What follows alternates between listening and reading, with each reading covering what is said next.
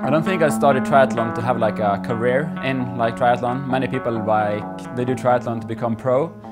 My ambition was never to like be pro, which sounds weird because my only ambition was to be like the best, but I never thought of it like as a career. I only thought about like, this is my life.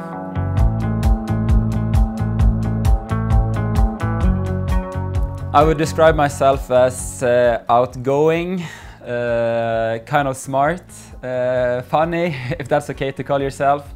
Ah! Just kidding, it doesn't hurt a thing. And training-wise, do the right decisions basically all the time, but even I do mistakes sometimes.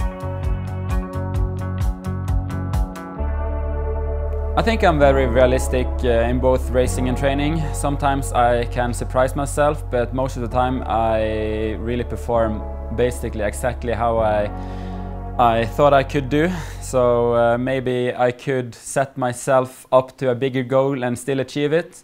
But for now I think my realistic approach is working quite nice.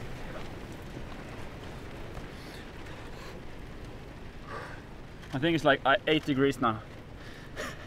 2 days ago it was 40. Yeah, it was 39 on my computer down here.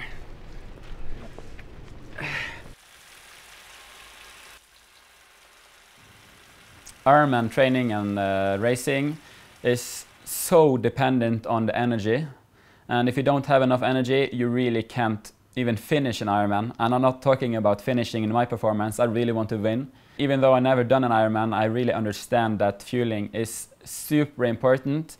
And together with my coaches and the Supersapiens device, I really hope to not make any mistakes, even though I'm going to do my first Ironman in Kona, and I'm going to really use every resource to nail the fueling the first time.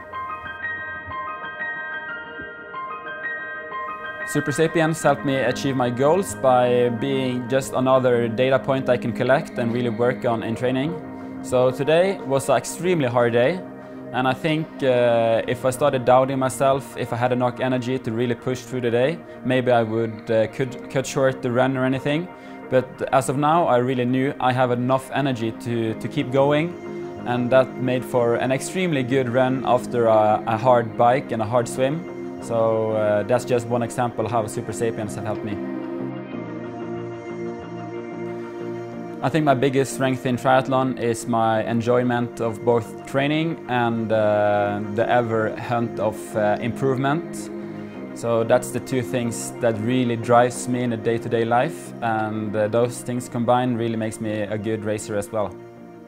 I'm Gustav Iden, and I'm on my journey to become a Supersapien.